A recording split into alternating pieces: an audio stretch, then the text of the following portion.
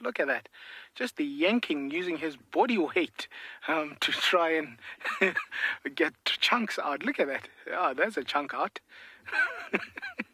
But, I mean, these guys have a very small mouth muzzle.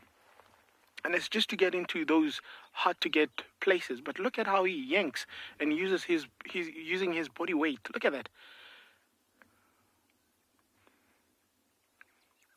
Versus animals that would have the jaw power to crush or to tear, or the Canadian maulers, as they call them, where they have that Caesar action. That's a big chunk that he's got. So it looks like he's ripping from the belly. Obviously, trying to get those softer parts also.